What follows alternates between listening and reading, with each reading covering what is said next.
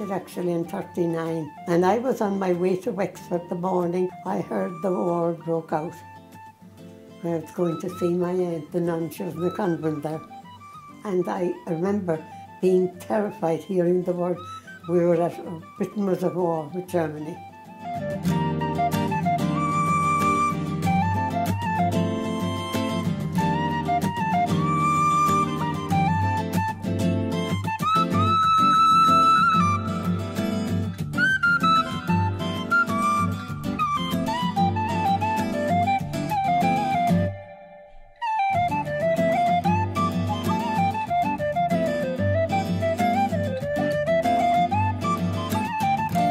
What was that rope made of? I used to have to bury it for 12 months. To season it? Oh yes, to get the best out of it and so forth. And generally what I do, you know, is turpentine vinegar, the white of an egg.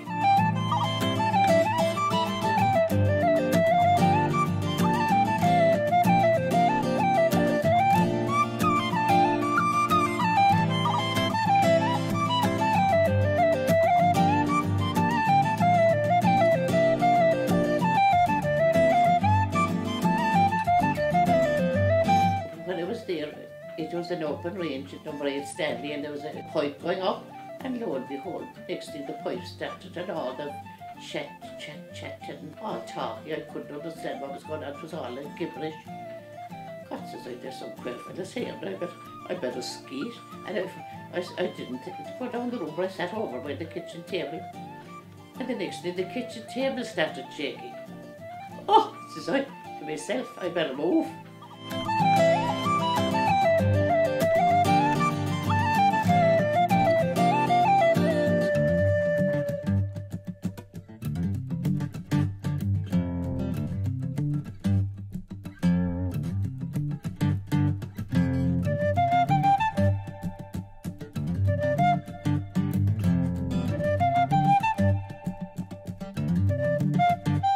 Of the fasting, wasn't it? Yes, indeed.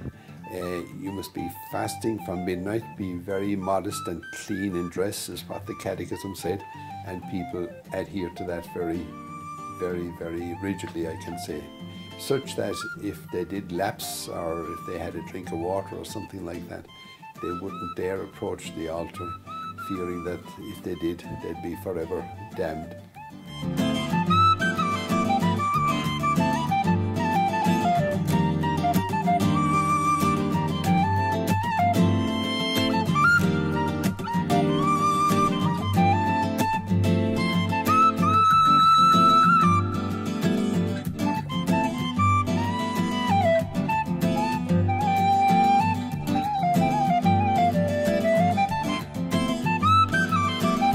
Another thing, we got the phones. There was a number of us looking for the phone because at night, if you were in trouble, the phone would be very handy to phone a vet like. Eventually the phone was put in to the post office to Mrs. Harrington, and Jack Musgrave got she had number 1, he got number 2.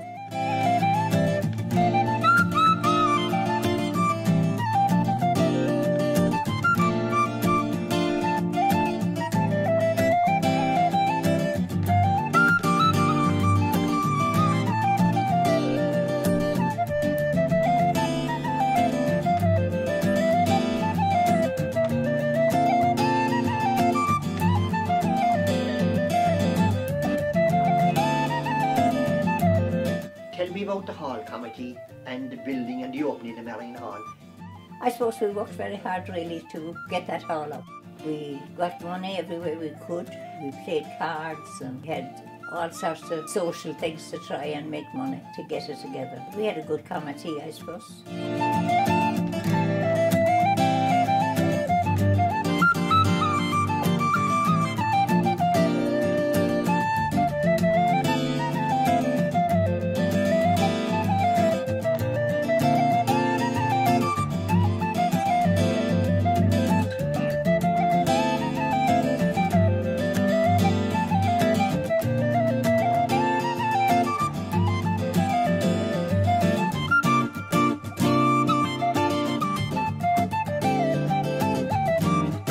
He took some part in the rising all during the week. And at the end of it, he still was dressed in his good suit, which wasn't too dirty, and he had his little attaché case. So he slips off, and his return ticket. He slips off anyway and gets out and gets on a return boat, eventually back to England and back to his job. Yeah, I think that's true now. If I might say, I think Ballinhassig has been a good place to live. It is a good place to live, and I hope that it will remain for many, many years ahead.